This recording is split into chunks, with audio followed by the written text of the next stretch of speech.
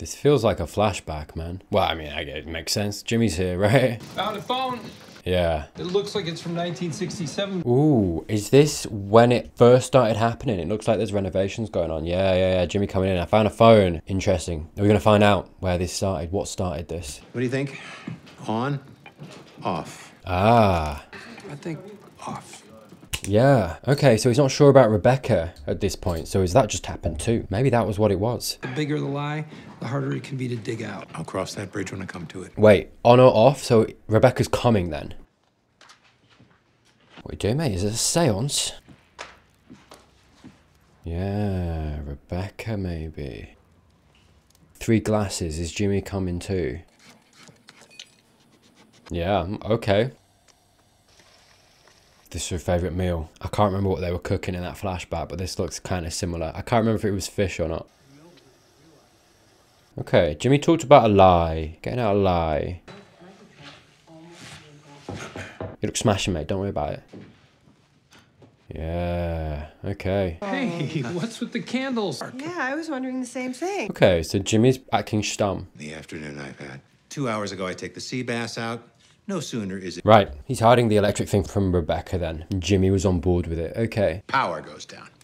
I get on the phone to the city. To make a long story short, those bozos at P... Sorry, I am getting such Walt vibes from Chuck. Just, do you know what I mean? Do you remember those times where Walter would come in and he would just start talking about like this fake thing that we all knew was fake, right? And he would just go on to this like, you know, elaborate story. Chuck doing the exact same thing here. Very Walt-esque in that sense. It's very interesting that they would kind of almost compare the two because there are similarities. I think, you know, the ego, the making of bad decisions, making decisions in regard to their families that harm their family. Yeah. Big comparison between Chuck and Walt here. I think the show is kind of trying to throw it a little bit in your face and just be like, look. The deadbeat at 512 San Cristobal. And of course, I'm 215. Sorry, the 251, 215 switcheroo, that is very, very ironic. Oh, yeah, here. Oh, thank you. Right, so I'm getting that this is kind of a bid, maybe to try and get her back. You know, the least I can do is the dishes. Thanks, Jimmy. Oh, isn't it nice, by the way? Sorry, isn't it nice just to see Chuck and Jimmy getting on? I just wish we could have this. I really wish that these brothers could have this relationship, but... I still can't get over Jimmy being a lawyer. Okay. Neither can I. Go on, let's talk about it. I mean, a real responsible citizen. Exactly. Yeah, Rebecca coming in and being like, look at him. Hey, turned over that leaf, didn't he? He went from one thing and he changed his ways. Big word, considering a couple episodes ago. Chuck, I'm looking at you. And he went to the other end of the spectrum. A very responsible citizen. Exactly. That's what he could have been. That's what he could have been. She sees it. Why can't Chuck? I know why he can't, but you know. How's the tour going? Good. The Far East this fall. It was a raspberry Linzer to make ourselves feel better. Yeah, look at Jimmy wingmanning. The way that in Chuck's life, in the things that Chuck is trying to achieve, whether it's this, you know, whatever, this scene kind of demonstrates how Jimmy's supporting Chuck, right, in whatever endeavor in life he wants to achieve. And it's the stark contrast of the way that Jimmy kind of is in regard to his brother and what he'll do for his brother. And take that out of the equation, the respect and the care that he feels for his brother and the lengths he'll go to as a result. And it's like, I just find myself wondering, when the roles have been reversed, if Chuck had been that kind of wingman to Jimmy, right? Even if he hadn't ushered him into HHN, which I think would have been fair, you know, sit Jimmy down and be like, look, it's not going to happen, this is why. I think that's absolutely fair from Chuck's point of view, if that had been the case. Even so, even if Chuck had actually sat him down and been like, look, HHM's not going to happen, but I will be there for you. I'm really proud of you for making this change. Let's do this. I can help you. Go out there, make it for yourself, and I'll be there every step of the way by your side, your wingman. I don't understand. Like, Chuck could have been that, and it's like, why not? And Jimmy did the exact same thing here. I know that this isn't professional, but I don't think it matters. I think it's all that matters is the fact that Jimmy is being there for his brother in something in his life that is very important to him. In the same way that I think it was very important at the time for Jimmy to make that change and become a lawyer and make that work. And it demonstrates again the differences between the two brothers and the dynamic of the relationship when you go from Jimmy's side and when you go from Chuck's side. Do you know what I mean? When you're looking through both of those two guys' eyes. I miss having one place to hang my hat. Shh. Is that Jimmy? Oh. Oh, God. Oh, God. I'm sorry. Jimmy didn't take it off her. Keep it together, man. Keep it together. Oh, it's my conductor. I have to take this. Chuck, make yourself scarce. Go for a go for a poo. Pretend. I don't know.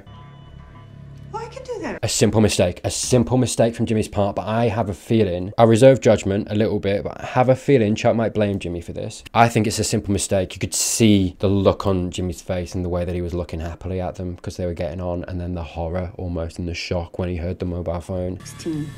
Yeah. This is also still very new, I think, for Chuck at this time, and he's not used to having to deal with it in the same way that he is in the present. Yeah, hold on one second.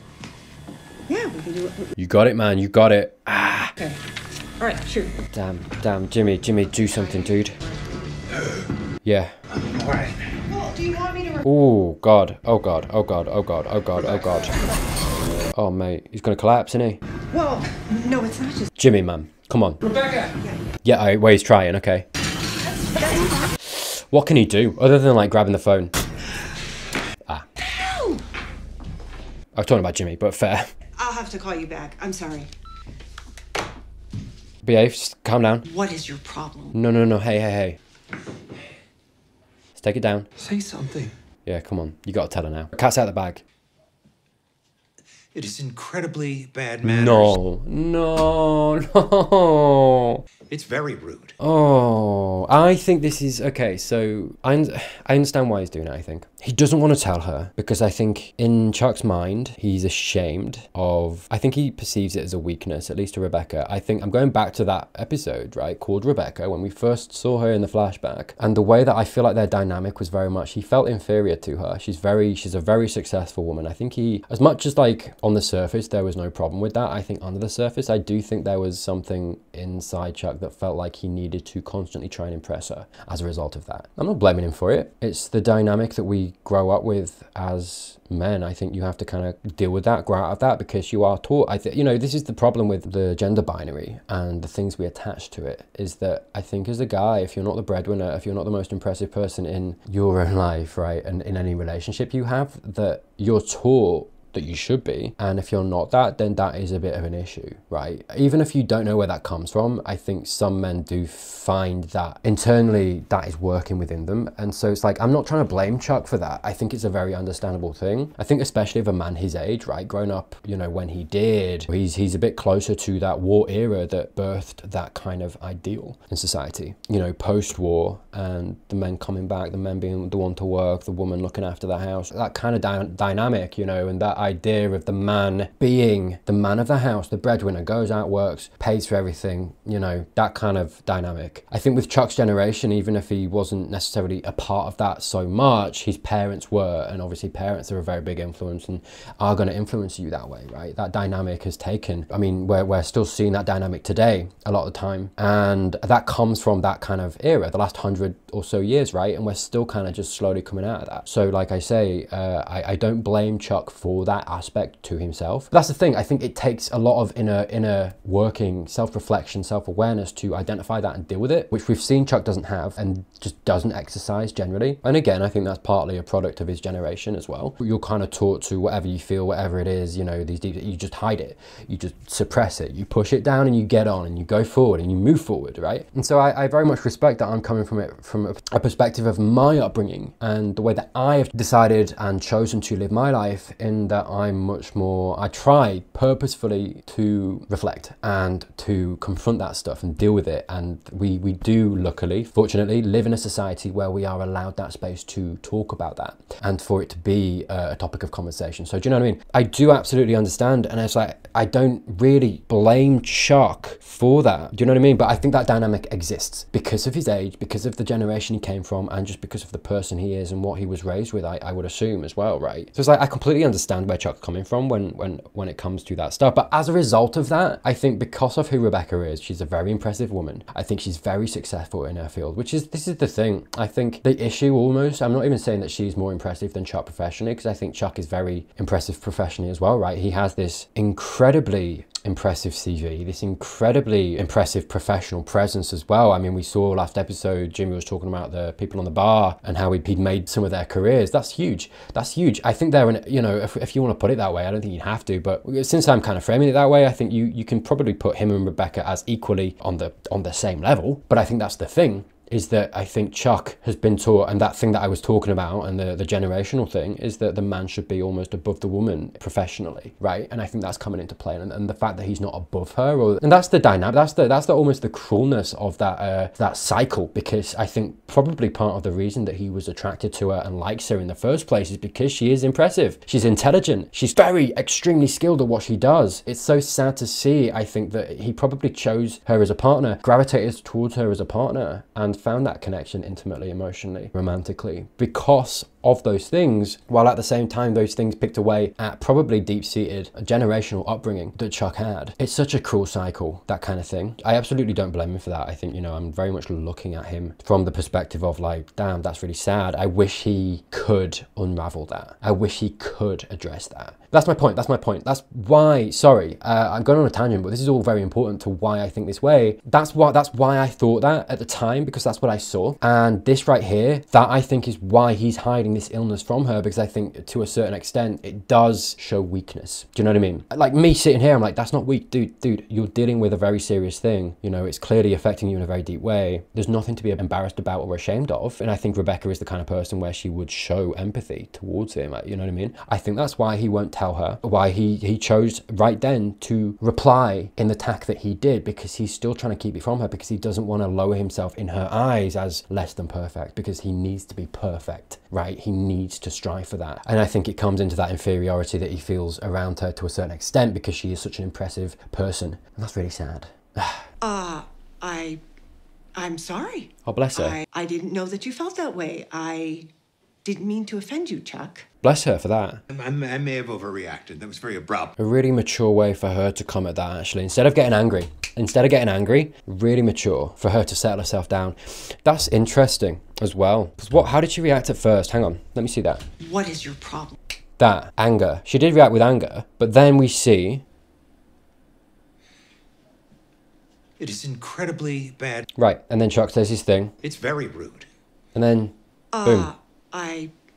I'm sorry. Right, look at that. That is such good emotional control from her, because you could tell from the tone and the thing that she said immediately, she was angry, as anyone would be, right? Instead of escalating the situation, she gathers herself and comes back at him calmly. That's beautiful emotional control, and I think that's very important. It's a very important contrast for the show to strike, actually, because it actually gives us an example of an adult who does have awareness of the situation. She's like, okay, and she does control her emotions. She doesn't let herself be ruled by these emotions. And hey, just to be balanced, because I do feel like that, because considering what I've just talked about in Chuck, I'm talking about Jimmy as well. Like, Jimmy doesn't have control over his emotions either, and it's all the more impressive, actually, when I see Rebecca, and it's like, it's easy to feel inferior, I would say. If you were going to feel that way, I can absolutely understand why. I don't think you should. She's just a person that has control over herself, and she's very skilled, very professionally accomplished, right? But I can understand this feeling of inferiority that Chuck felt, considering where I know he's coming from, because I think she is here exhibiting all the things that Chuck doesn't have, and Jimmy doesn't have either. Wouldn't we have an easier show if these boys were like her? And I wonder how much of that is practice being with Chuck as well, right? And dealing with him, handling him, I guess, a little bit, maybe. Because we saw, and the thing that makes me wonder that is the line that he says after this.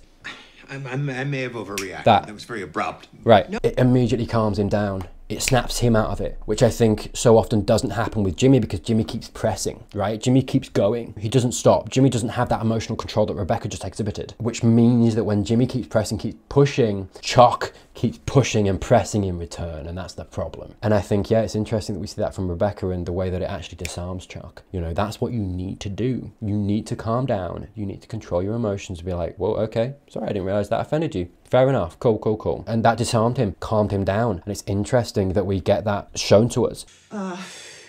It's getting late. Yeah. Just give me a minute and we can... No, I'll just get a cab. I don't want... Damn. A cab is the easiest. Damn, it was going so well.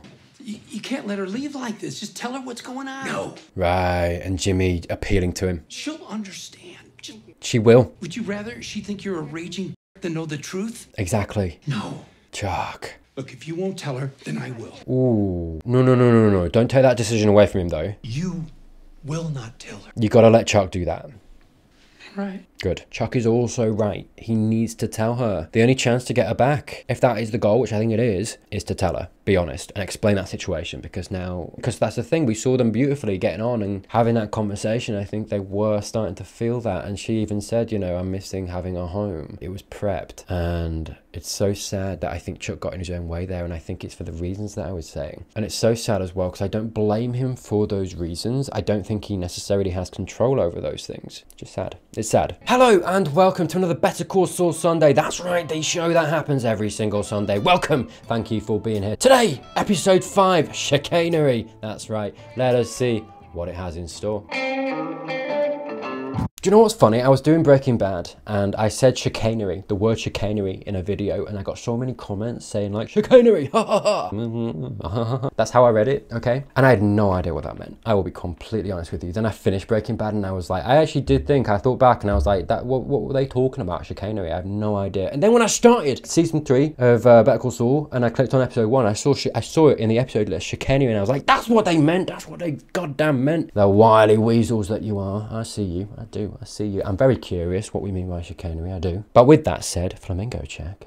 What? I'll be honest with you, right? Like, I didn't really think this through, okay? There's not much I can do with this. I already did the drinking gag.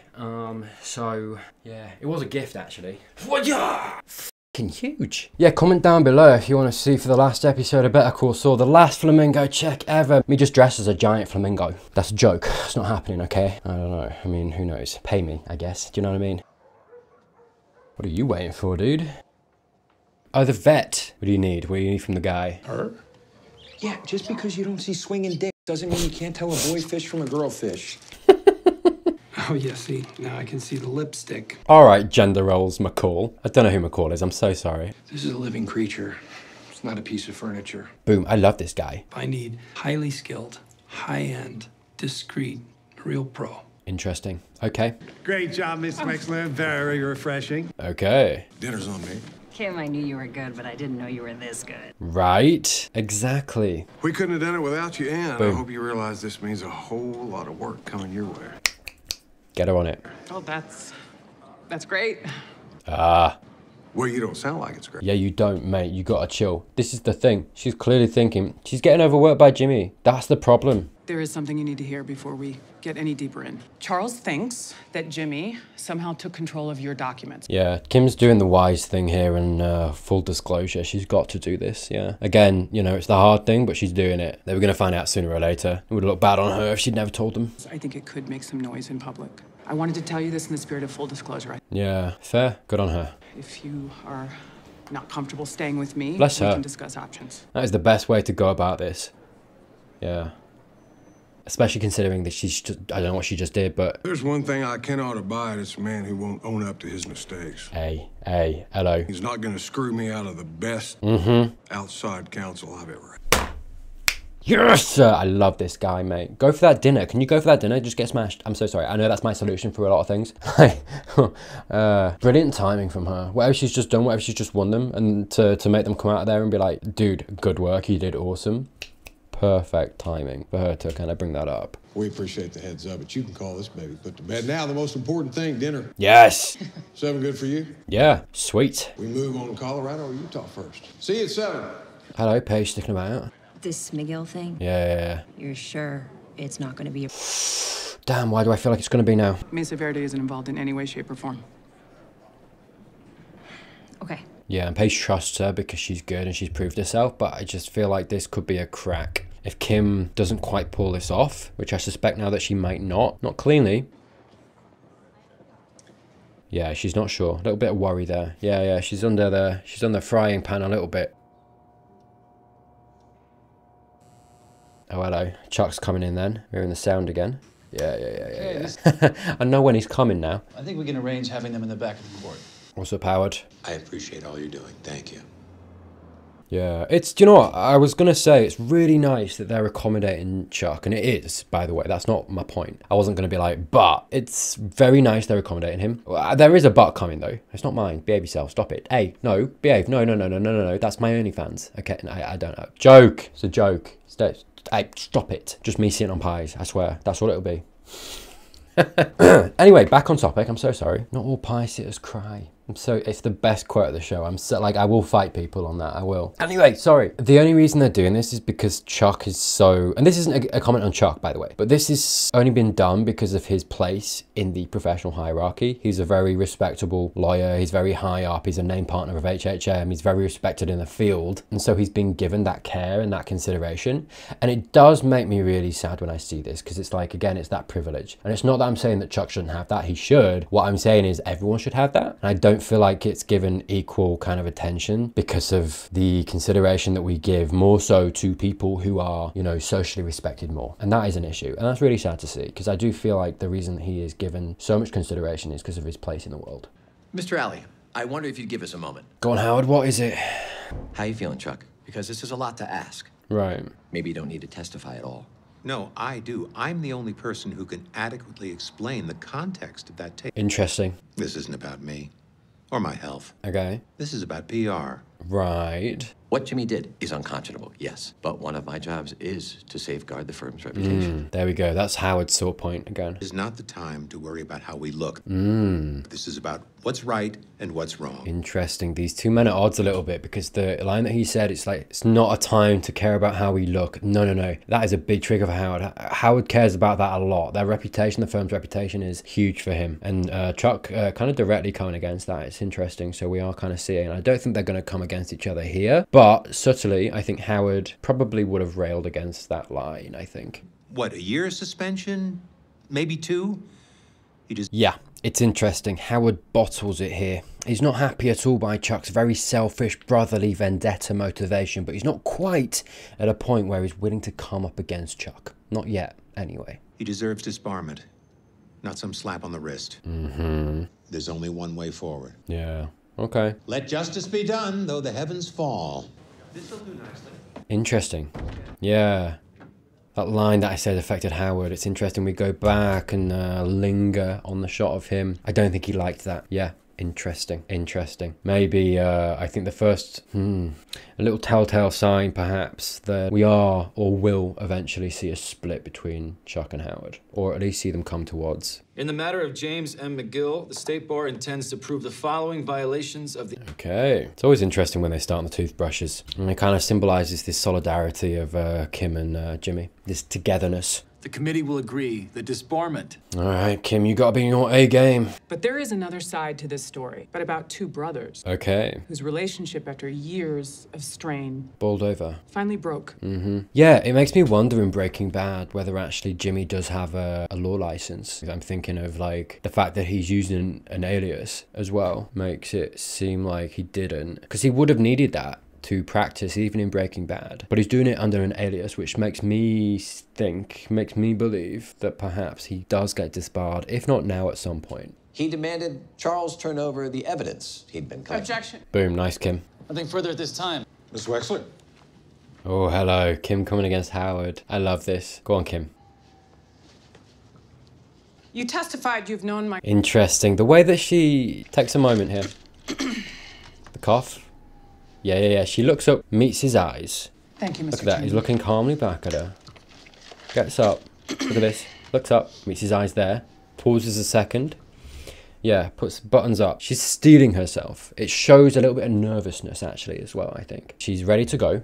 She's ready to go. Looks up, meets Howard's face, meets his eyes. And suddenly, if only for half a second, it's boss and employee, I think. Do you know what I mean? She feels that. And then she almost feels naked. Do you know what I mean? It's like, and that's why I think almost she buttons up. It's this tell of professionality. It's almost like a reclaiming of that power that I feel like she felt like she lost in that moment when she looked up, you know, took her time and then met the eyes of her former boss. And then she's like, okay, boom, no, I've got this, don't worry. Buttons up her jacket. And it's like, no, I'm professional. I'm a lawyer. I'm allowed to be here. I've earned this. And I feel like her taking her time over this actually conveys a lot of emotion and a lot of how she's feeling here. And this little battle, the little silent battle that she had there, just in regards to the dynamic and the past between the two of them there. And I think a shade of nervousness there and her overcoming that. And also just, you know, forgetting that for a second, just her taking her time, gathering herself to go forward. His brother asked to hire him in the mailroom. What was your opinion of him then?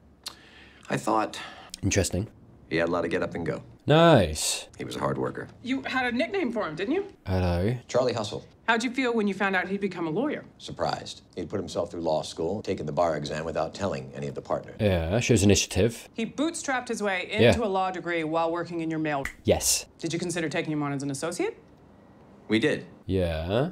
Sounds like you didn't hire him. Why not? With that kind of... We're actually getting into the nitty gritty of it. I love that. The partners decided it would be best to avoid the appearance of nepotism. Ah, no, no. Oh, God. Come on. You got 2 H's in your law firm's name, dickhead. Are you serious? And you wanted to avoid nepotism. Ooh, Howard boy. No. That's not gonna fly. That's not gonna fly.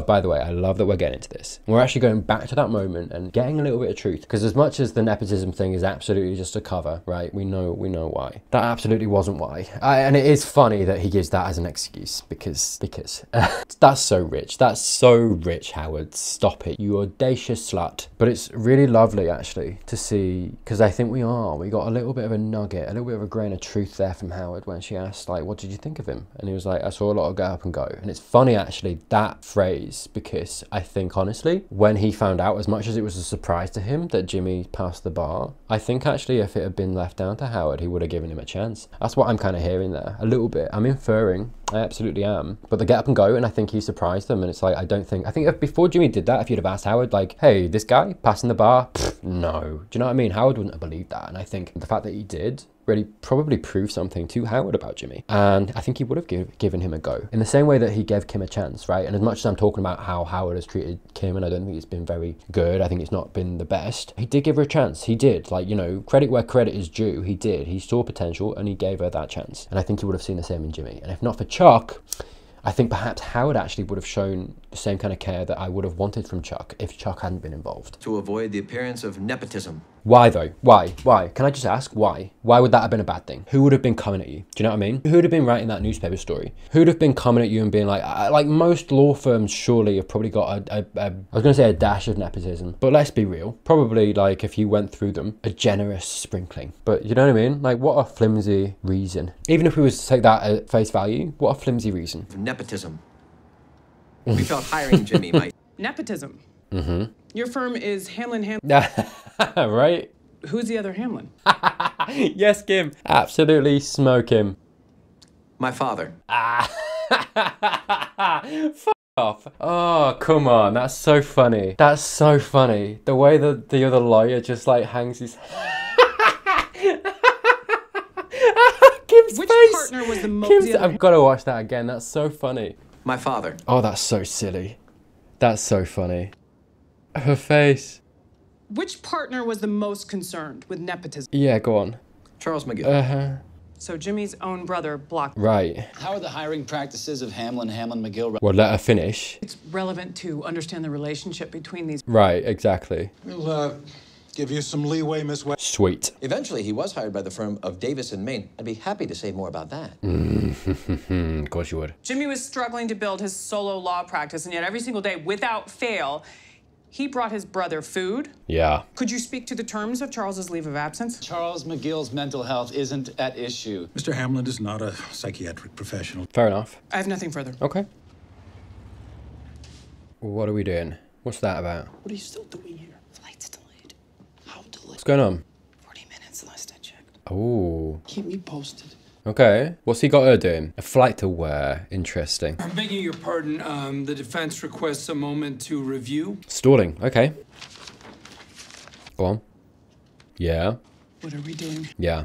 Stalling. Yeah, okay. Yes, my brother has many admirable qualities. In some ways, I can say I admire... All right, buddy. Too cold. I love my brother. But Ted Kaczynski's brother loved him too. I just did a Google search and it is wild to me that Chuck just compared Jimmy to the Unabomber. This is an unhinged way of perceiving Jimmy. Doesn't it tell you a lot that he's having to rehearse this? He's having to rehearse the degree to which he conveys his love for his brother. Isn't there something inherently dishonest in that? Rather than going into it and just being like, I will just be honest, I will tell the truth. Which is what Chuck, knowing what we know of the way that he feels about the law and being strict to it, should be acting. That's how he should be acting. Taking what we know of Chuck and that belief in the law and trusting in it and upholding it to the highest degree. At this point, being involved in this, Chuck shouldn't be sat here rehearsing. He should just be sat here being like, I will go into that room, I will let the law do its work, I will let the lawyers do their work, and I will just be honest to make sure that the law is satisfied. There is an element of dishonesty there. Bearing in mind, I'm not saying he's outright being dishonest, right? There's a distinction in the way that I'm talking there, the way that I phrase that, because I think he is being honest. I think he does love his brother in his own way. I don't think it manifests itself, like I've said, in the best ways a lot of the time, but I think he does love him. I think he does care for him. I think he does believe, like I've said, that this is the best for him. He believes that. I know he does. But I just think there is an element of dishonesty in the way that he is approaching this. And I think that does go against what he has said, what he has professed that he stands for in regard to the law. It's sanctimonious. Yeah, you know what I mean? He's really testing it out in his mouth to see how it sounds. And it's like, dude, just be honest and let the words speak for themselves, mate. If you were abiding by what you had stated were the rules that you live by, you would just go in there, you wouldn't be overthinking it this hard. And what you're seeing here is that he's overthinking this because this is so important to him. What's important to him? Making his brother suffer, disbarring his brother, and changing his life for the worse, right? That's what's at stake here. And I will actually repeat something that I put in a pinned comment last episode. I've seen this comment repeated a few times now, enough to kind of take notice and kind of comment on it. I've seen a lot of people be like, well, we've seen where Jimmy gets to in Breaking Bad. We see where he gets to in Saul. So Chuck is right because he's judging him appropriately because we know as the audience where he's going. Chuck is right. And it's like, no. That's being disingenuous to the chronicle of events, right? You can't look at the future and use that to justify Chuck's actions in the present, because this is the present that we're talking about right now. When what we are seeing in the present is driving him towards that future. There's a big difference in that. I'm seeing Saul being shaped before me based on what Chuck is doing. Because what have we seen in the show? We've seen Jimmy act in the way that he's acted. We've seen him break the law in season 1. We've seen him like shirk things and, you know, manipulate things and, you know, do the billboard thing to get clients and all that stuff. And that's fair and that's fine. I don't think at that point he was on the path of Saul. This is the thing. I don't think Saul was inevitable in the way that I do feel like a lot of people think it was. I don't think he was always going there. I think he is now. And when I say now, I mean season 3. Like coming from the end of season 2 into season 3. I think before that, he wasn't on the path of Saul, truly. I think what we saw from season 1 to 2 was, yeah, he broke the law, he did what he did. That wasn't right?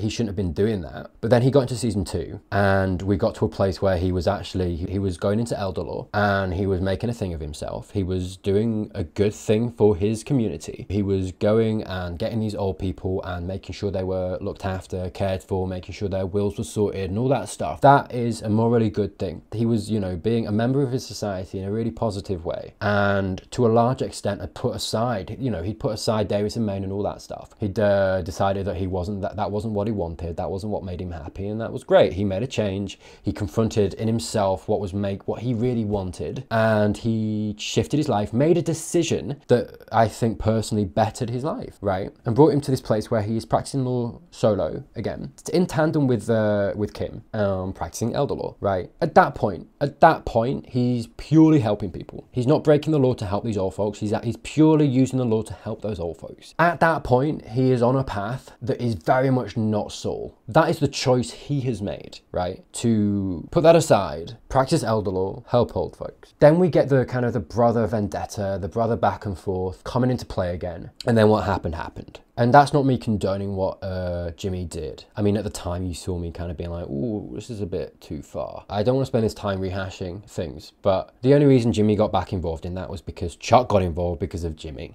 Right? And then Jimmy broke the law. Again, you know, the involvement of his brother kind of coming into play again, Chuck, and diving him back into that world. And it's like, again, if Chuck had actually seen the change and the choice that Jimmy had made, in the same way that we as the audience have, Chuck should have been able to leave Jimmy alone. He's made his decision in life. That's what he wants to do. He's happy, and he's very much not on the path of Saul. And then Chuck's insistence to set this trap, actively set a trap for Jimmy, lure him into it, and then, you know, we find ourselves where we are today in the courtroom, is an active taking Jimmy's choice away from him.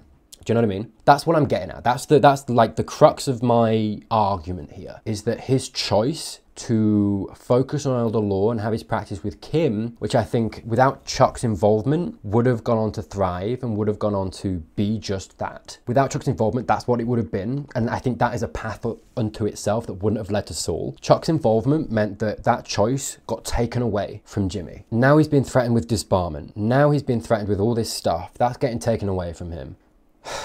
And it's these kinds of decisions by people like Chuck that are taking the autonomy from Jimmy and his life. And yeah, Jimmy is culpable for that to a certain extent as well, right? He keeps doing these things that endanger himself, that give Chuck the angle to come in and do this. But at the same time, that doesn't make Chuck exempt from it either. Chuck is absolutely involved in that decision-making process. The future that we know doesn't make Chuck right to do that. Chuck doing that, coming in, is making the future that we know come about. And that's a very important distinction. Jimmy was never destined for Saul, but the toxic relationship and the vendetta that Chuck has for him is directing him there. You can't use the future to justify Chuck's actions here. That's disingenuous, but also that's just not how time works.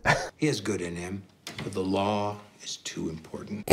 Oh, come, stop, just drop that. Honestly, man, you're like beating it like a dead fish. Can you stop? It was pointed out to me, by the way, that like Chuck is a thief. He stole a newspaper. Do you remember? I don't know when it was actually. Was it season 1? I think it was season, yeah, it was season 1 because it was after the billboard thing. He went over the road and as much as he left money for it, that's not how that works. That's still theft. He didn't have the permission of that lady, right? He is literally a thief. He's broken the law. He's broken the law. For all the people who defend Chuck as this bastion of the law, he's not at all. He's literally a criminal. Okay, that's a bit too far. That's fair. I'm so sorry. But like, he's not this bastion of the law that he thinks he is. The law is too important. Yeah, that's the thing you're repeating. I mean, look, any lawyers want to chime in the comments and supply some clarification on that, feel free. She earned it and she needs it. I did it to help her. It's worrying because actually this paints Kim as biased as well. And I wonder whether the opposing counsel is going to kind of draw attention to that. And I thought you'd just say, oh, I made a mistake and go on with your life. I wonder what that guy thinks. So can I tell Howard you're not quitting or retiring or whatever? Any human being listening to this can tell that the whole point of it was to make Chuck feel better. Tell Howard you're not quitting or retiring. This bit here, it really, actually, as much as it's damning to Jimmy, it really does humanize him in a certain way too. You do realize you just confessed to a felony? He was led into that. That was why Chuck asked that question. Besides, it's your word against mine. That doesn't sound good at all. However much you want to talk about it. Your phone, sir? I left it in the car. Oh, did he not? Did he not leave it in the car? And is he going to prove, I wonder, whether this condition that Chuck has is selective at times? Wow. Yeah, that's what those cones were there for. Interesting. Privilege. Sorry, I don't say that with judgment. I do feel like... oh, buddy! Okay, I'm going to finish my thought. I'm so sorry. I'm going to go back and play that again because it's our guy. Oh my God, of course he's Jimmy's man, isn't he? Of course he is. Saul's man. Yeah, I don't say privilege with any judgment in mind, but I do feel like that was put in there specifically, purposefully to remind us as the audience of that. It's to show us how much privilege constantly Chuck is given. It doesn't automatically make him bad. It does automatically give him an advantage, which is significant. Jimmy's never given that. Yeah, buddy. Hello, hello, hello.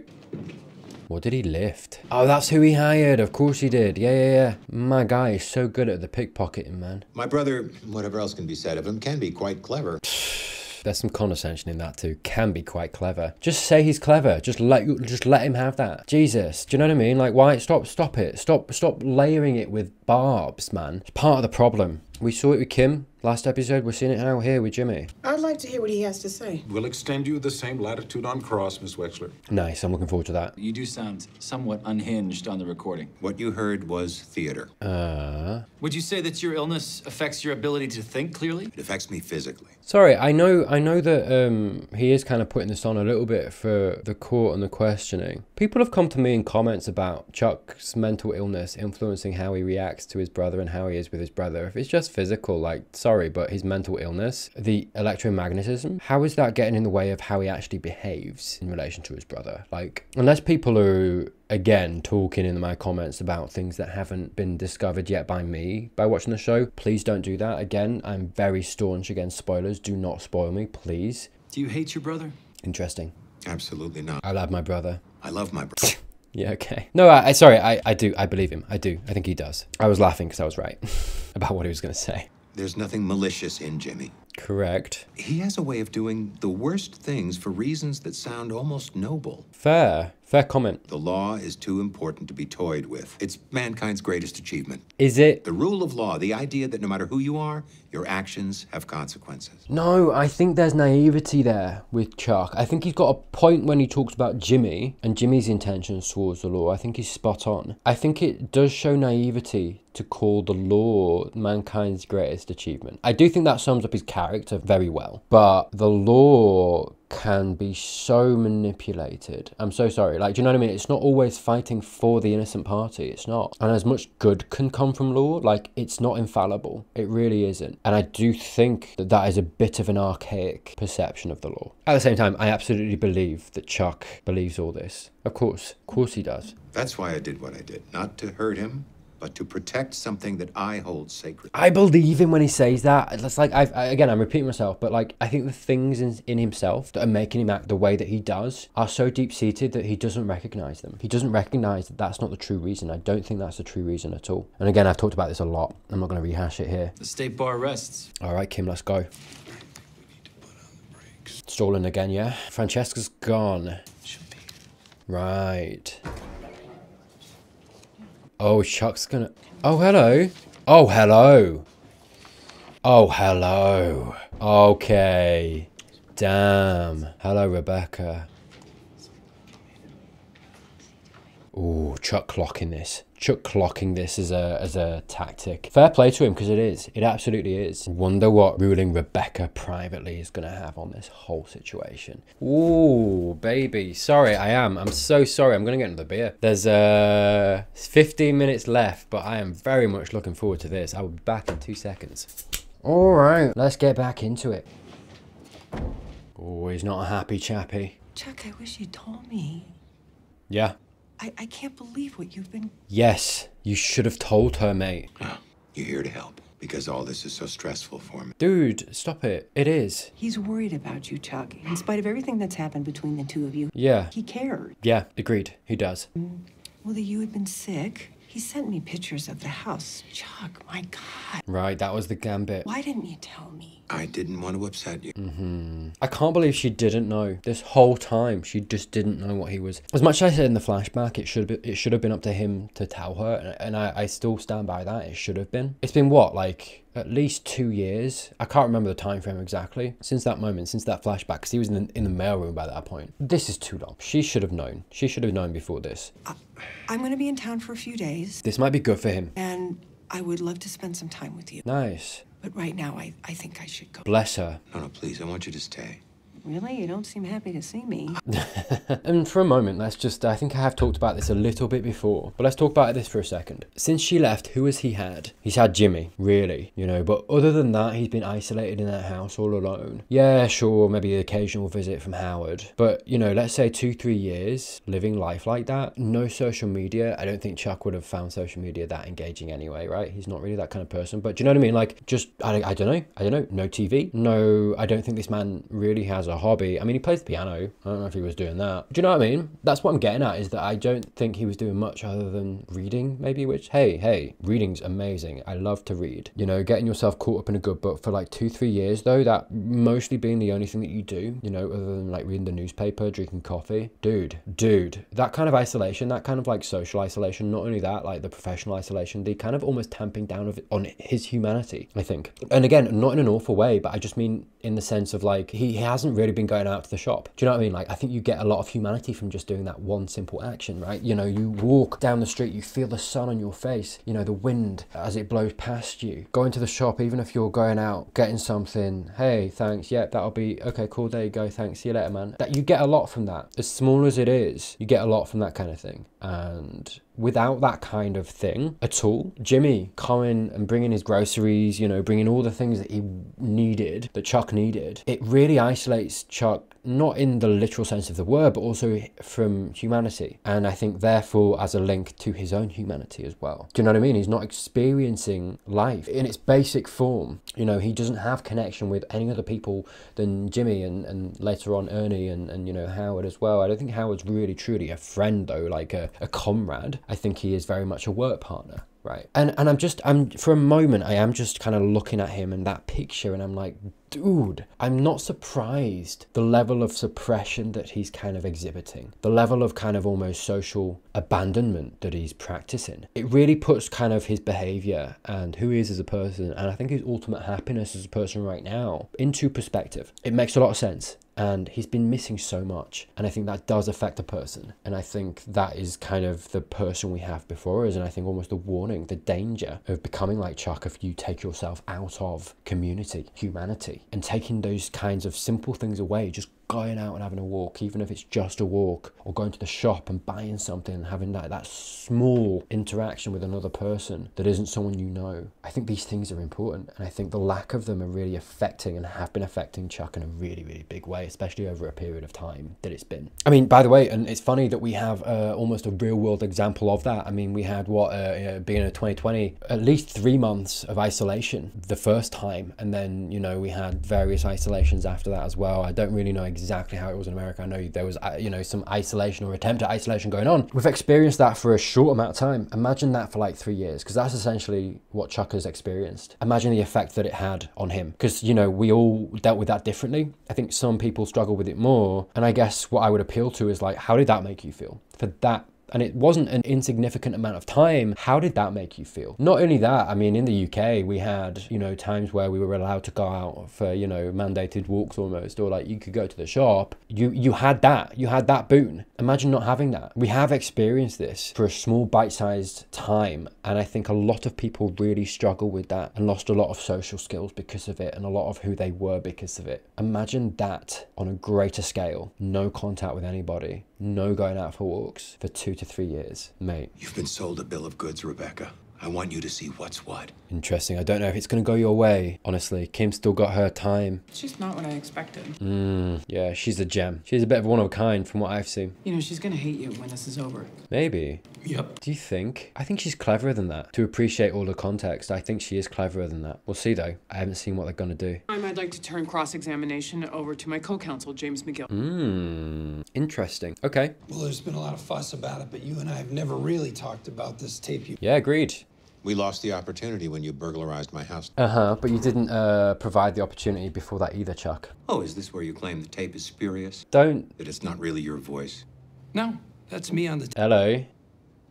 But still, I have some questions. Nice. Objection. Well, the circumstances of the recording are materially relevant. Overruled. Nice, nice. Again, really interesting, really nice that we are seeing Jimmy's expertise here as a lawyer. He's given that time, that platform to show what he can do and how actually, yeah, he is a lawyer. He knows his stuff and he can do it too. I like that the show gave the time for that. Right, so shiny insulation and space blankets all over the walls and the... Interesting. His manner. Funny, isn't it? Everyone so far, this Mr. Ali and Kim going to the witness. Funny how Jimmy takes himself away from Chuck and appeals actually straight to them. And I think that tells you a lot about the kind of lawyer that he is and the special little sauce that he's got and his way of doing things as well. And I think that's the kind of the magic of what actually Jimmy brings to the table as a lawyer, is that he appeals to the hearts as well as the minds of the people in the courtroom. And I think him coming over actually and talking to them is really significant and shows a lot of character in his technique. What this actually achieves is a differentiation in how they perceive Jimmy. He's not a lawyer just presenting evidence. He's a human being coming to them face to face and talking, appealing to them. It's more likely to get them on his side. It was like being inside of a disco ball. Do you have a point? Well, I'm impressed. It's funny how Chuck keeps replying to him. Like, this isn't necessarily, it's almost not like a courtroom. It's not like a witness and a lawyer. It's like they're having a conversation. It's interesting the framing that kind of erects, because it is almost, like I say, as close as we're going to get in a formal manner, Chuck and Jimmy going one-on-one. Because we had that moment before where Chuck kind of skipped ahead and he was like, oh, this is the moment where you say that it's not your voice on the tape, and Jimmy was like, no, that was my voice. That kind of interjection from Chuck is almost like, okay, lawyer to lawyer, they're pitting themselves against each other. They're bringing out their professions and being like, right, this is mine, this is yours, let's go at it. And that's what this is right now, and I love that for that. That's absolutely what I want to see as the audience. I didn't entrap you. I provoked an admission in... There we go, lawyer speak. In adverse interest. That's not the same thing. Okay, fair enough, fair enough. How did you know it would work? What do you mean? How did you know your provocation would work? Why'd you think a bunch of shiny plastic would make me say anything? Empathy, yeah. Isn't it because you knew that it was precisely the thing that would worry me so much that I'd say anything to talk? Yeah. Objection. Okay, withdrawn. Yeah. Let's get back to your... Good. I was playing up my condition. Usually it's a perfectly normal... Is it? You think your house is normal? Can I call your attention to Exhibit 9? Exposed wires. Did the doctor think this was a physical condition? Right. Mr. McGill's mental health is not at issue. No, the state bar opened the door to this on direct when the witness talked about his supposed play acting. We discussed a physical allergy, not a mental disability. Potato, it comes down to this. Nicely done. You need to know if I believe that tape was evidence, and I say it was evidence of only one thing. Go on. My brother hates me. Ooh, interesting, interesting. Again, I will rail against Jimmy there. I understand why he thinks that. He doesn't. Chuck doesn't. I don't know, it's interesting. I think he holds deep-seated resentment towards him, right? And that's the distinction. Or at least what I would say, if there is an element of despising there. You know, we're getting to synonyms, I suppose. But if we are saying that that is there and that exists, and I think that there is an element of maybe hate, despising, dislike there, I think alongside that is love. I don't deny Chuck's love for his brother, but I do think it sits amongst the bad feeling as well. That he lied to me to get me to tell the truth. I lied to my brother to make him feel better. Which of us you believe depends on how we all understand the mind of Charles McGill. Right, compelling. We did promise the defense. You did, sir. Yeah. You may proceed, but watch yourself. All right, mate, chill. Like, oh, hey. Yeah, you got your floor. Talk about when these symptoms first started. It was shortly after you were divorced, is that right? Really? Right. Shortly after. That very much implies the split from Rebecca was very integral to that. Let's let him carry on. You think the stress of the divorce brought on the illness? I doubt it. It was an amicable split. Yeah, but that doesn't mean it wasn't affecting to you, though. And again, I think considering the lack of self-reflection, self-awareness we've seen displayed by Chuck, he wouldn't know, truly, whether that influenced that or not. I don't think he's a good enough source to work that out, based on what we've seen. I can't see what purpose this serves. I can. Oh, hello. I've been suffering from it for some time, but I went to great lengths to conceal that fact from her. Okay. I'm sorry I deceived you, Rebecca. Good. I didn't want you to think less of me. What did I say? What did I say, man? What did I say? I'm pretty sure I said those exact words. I'm not actually sure, but I'm pretty sure I said those exact words, man. Oh, I'm good. I'll take a sip. I'll take a sip of victory. Oh. That tastes good. Tastes like what, Tyler? Tastes like victory. I'm so sorry. A little bit of humility, Tyler, occasionally might serve you better. Never. Oh, I told you. I didn't want you to think less of me. God, I was right on the money, wasn't I? Another sip. Now Jimmy has outed me. Here we are. He's losing it a little bit. He's losing control. He's hoping this will break me down. Maybe. Have I answered your questions to your satisfaction? Ooh, very gently delivered. Yeah. Yeah, I don't think that was it. If you'd had, I don't know, lung cancer, would you have told Rebecca then? Move it along. Fair. You don't have to answer that. I want to get down to brass tacks. Go on, yeah, do it. This illness, what does it feel like? Oh, he's still got his phone. I told you when the lady came up to him and he was like, no, I left my phone in the car. I bet he didn't. I bet his whole shtick is he's gonna take a phone out of his pocket and be like, you didn't feel it, did you? I bet you. There's a tightness in my chest. Right, he's gonna ask, do you feel it right now? Burning pain. The pain spreads everywhere. Sounds horrible. Does it hurt right now? I'm so good. Does it hurt right now? I'm so good. There's always some discomfort, yes. Yeah.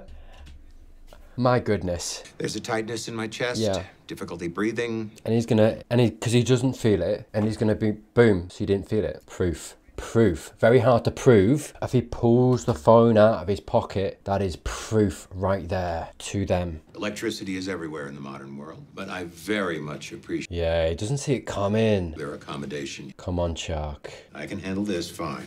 Hello? Intensity drops off with distance per the inverse square law. Oh my God, did he plant? Do you think, I can't remember his name, I'm so sorry. What's his face in Breaking Bad? Do you think he planted something on Chuck, like a phone or something? I got it close to you, close to your skin, you'd know. I would feel it, yeah.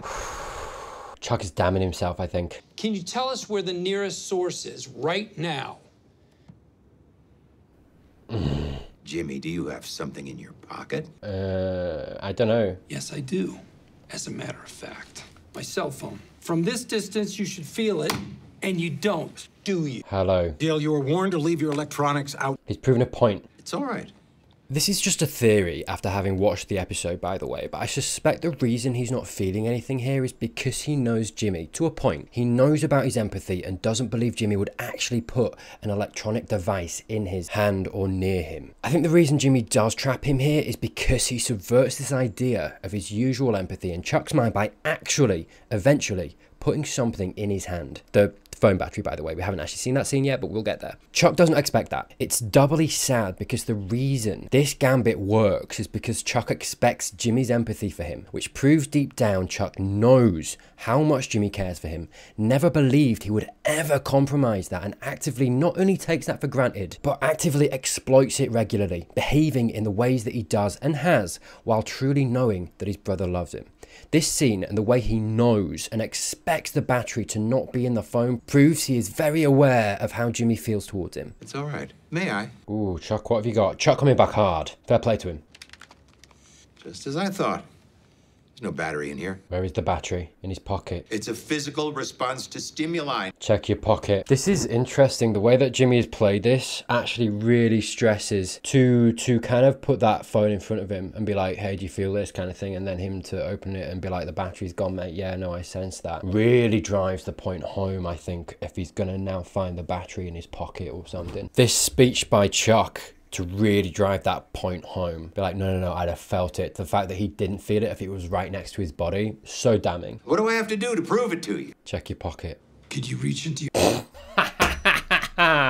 No, come on. What now? Buddy, you f***ed up, boy. You tell the court what that was? Uh-huh. Why didn't you sense that this entire time? Do you recognize that man in back? His name is Huel Babineau. He's on our witness. Really? Huel, of course it is. He'll testify he planted this fully charged battery on you over an hour and a half. Yeah. Hour and 43 minutes. Boom. To the minute. And you felt nothing. It's a trick. It has Enough is enough. I submit. Yeah. If he were schizophrenic, it wouldn't take away from the fact that the I am defendant... not crazy. Ooh.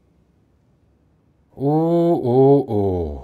I am not crazy. This is proving, unless I'm not trying to overshadow the fact that what this proves is that it is mental, right? And we talked about that in season 1. Now, I do want to talk about this for a second, actually, because it's really important. It's really important to talk about this. I was going to say if, but I think, you know, we are seeing that there is definitive proof here. I think the show's trying to tell us that this is a mental condition, mental illness, right? Now, while this changes something, it doesn't change his behavior. Because while something can affect you mentally, that does not excuse it, right? Now, I will draw attention to the distinction of pre-Pimento Chuck and post-Pimento Chuck. Now, pre-Pimento Chuck, we saw him very relaxed, very in his element. We kind of saw pure Chuck. I think, you know, look, the reason that I think the way that I do about Chuck is because I am very privileged and I'm very privy to the things that he does behind closed doors, right? The things that he does in regards to his brother. I honestly think if I met Chuck out and about in person, he'd be a perfectly nice enough man. And I think that's what we got pre-Pimento, because all we saw was Jimmy getting on with him. All we saw was him interacting with people generally in a way that was kind of normal and nice. Then we peeled back the layer and we peeled back another layer and we got to see a little bit more about what was going on. You know, we got to see a little bit more about motivation. We got to see a little bit more about what he'd been doing. We got to see a little bit more about what he'd been doing in regard to Jimmy.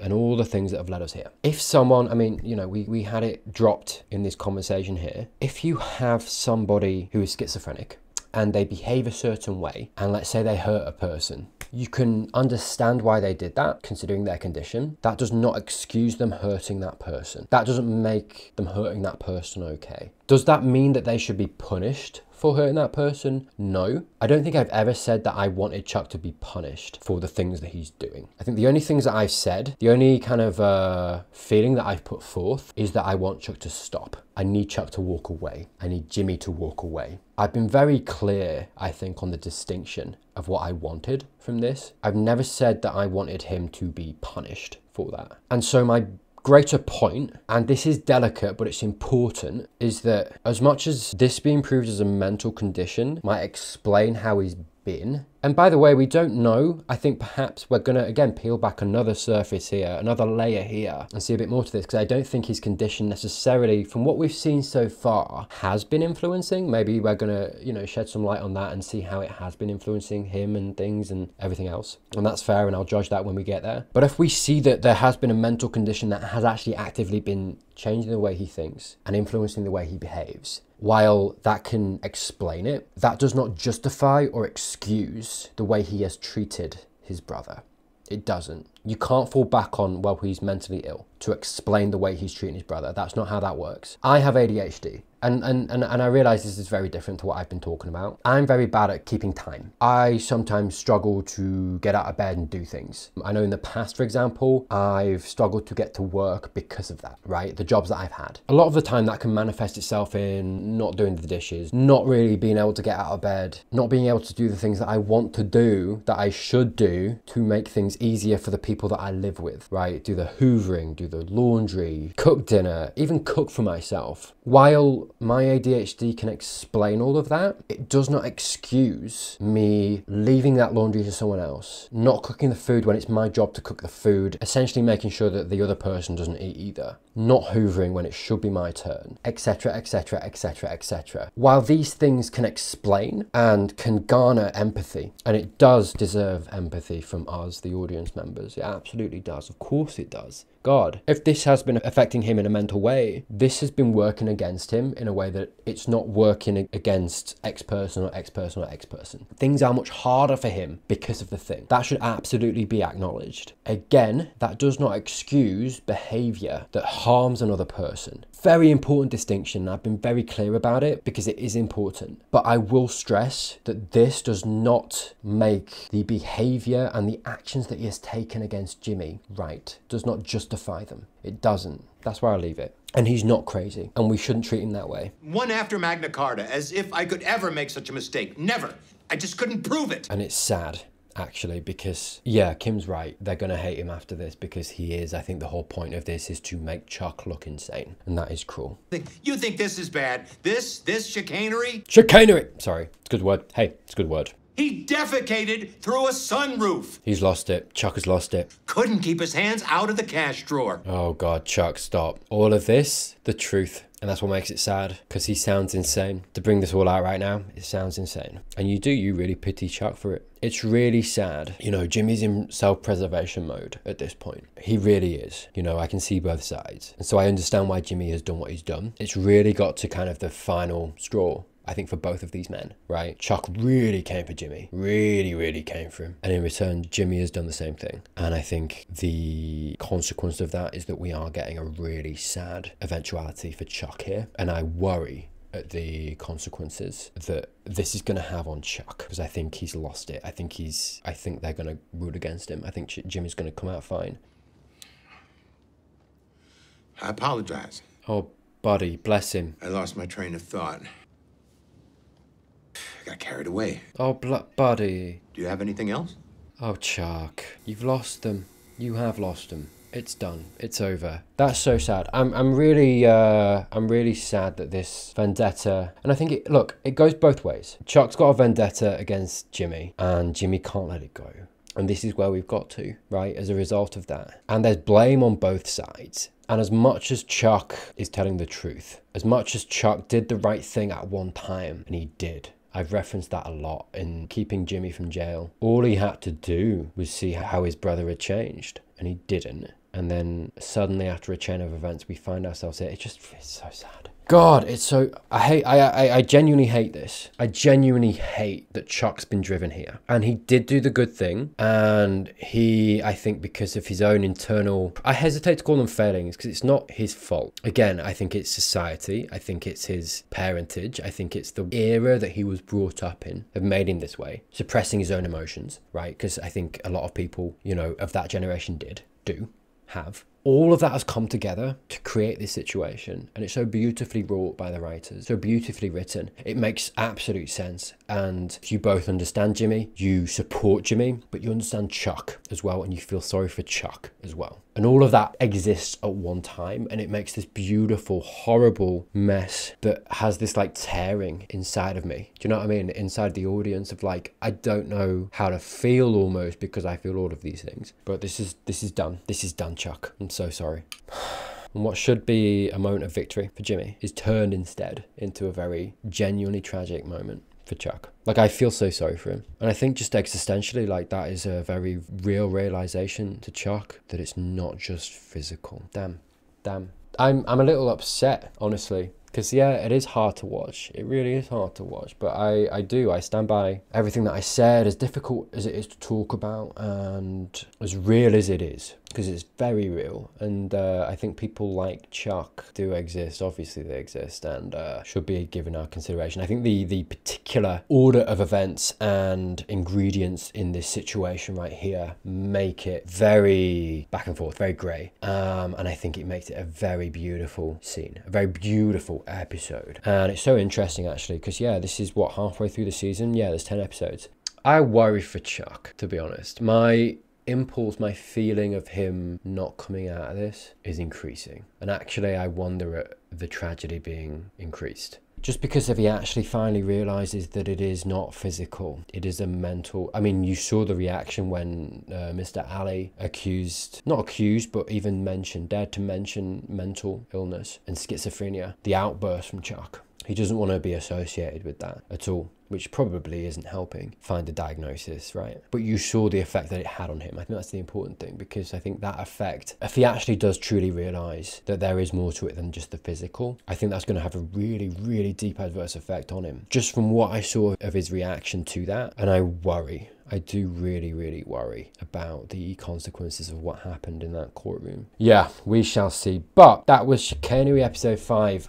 Yeah, look, I'm going to end that there. Thank you so much for watching. Thank you, as always, to my beautiful patrons. Thank you so much for your support. Early access to more of my YouTube content down there, all my videos and, you know, extra stuff as well. Hey, if this was your first time watching Better Call Saul Sundays, consider subscribing if you enjoyed. Like the video, all that stuff, help me get to 10K. Boom. Hey, if not, no worries. But hey, consider watching this video right here. More of the same coming your way. But other than that, thank you so much for watching genuinely again, and I will see you very, very soon. Thanks for watching. See you later.